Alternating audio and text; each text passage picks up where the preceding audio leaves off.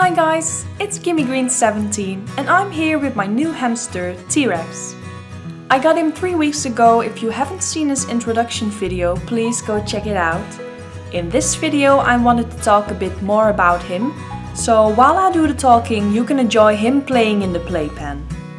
T-Rex is a male Syrian hamster, short-haired, and his coloring is called black, polywhite, dominant spot banded. It basically means he's a black hamster with 3 different markings on him.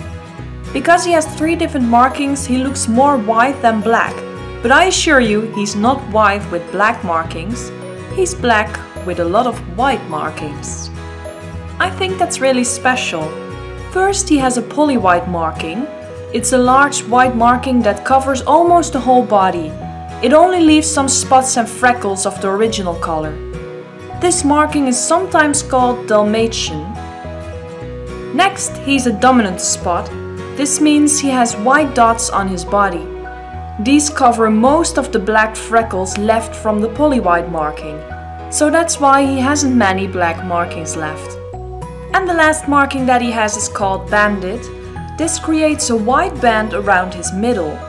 This marking removed even more of the black spots, and that's why he hasn't any spots around his middle. Only some left on his face and on his bum. But he's not impressed by any of this. It basically means that he's really cute. T-Rex was born on the 28th of February. I got him from an excellent breeder here in the Netherlands. I am definitely not a fan of buying pets at a pet store. If you have the option to buy pets at a good breeder, please do so. Pets in stores are mainly bred to be sold, so their main focus is to make them look cute. That can mean they have poor health. They also can experience a lot of stress in the store because there are so many people looking at them all the time and there's so much going on. Children knocking on the glass. Most hamsters from pet stores are hard to tame and easily stressed. This can cause into biting. Also, because they experience a lot of stress, this can also give them health problems in the future. Here in the Netherlands there are many excellent breeders and they know what they're doing. They select on health first. That's what's most important. Healthy hamsters with great lifespans. Then they select on personality. It's important for them to breed hamsters that are curious, friendly and easy to tame. And last, they select on appearance. Not appearance first, like some pet stores do. So if you're able to, please avoid buying pets from stores who only want to make a profit. You can also search for shelters and adopt pets. If there's a shelter nearby, check if they have hamsters. That's also a lovely thing to do. Another benefit of ordering a hamster at a breeder is that a good breeder really knows what he or she's doing.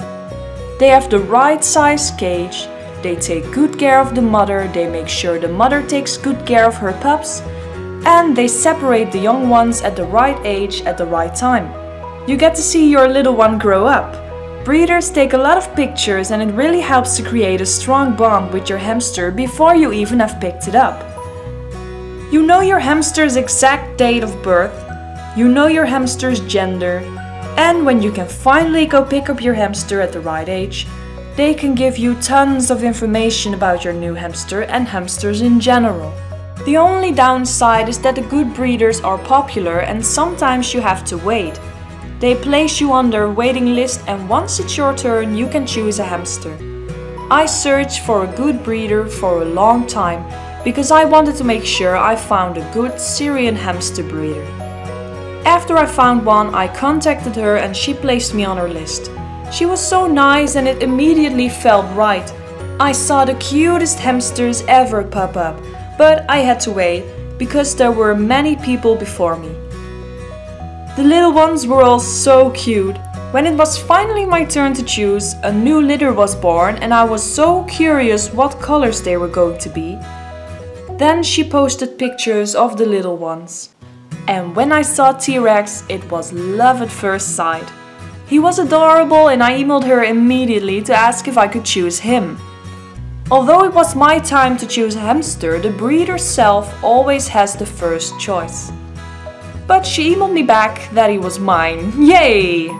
So now I had to wait until he was old enough to pick him up. And there he is, my new hamster, T-Rex. I named him T-Rex because I just love it when a hamster stands on its back legs. They all look like little dinosaurs, so cute. I knew I was going to name him T-Rex, even though I didn't know if he liked to stand on his back legs too.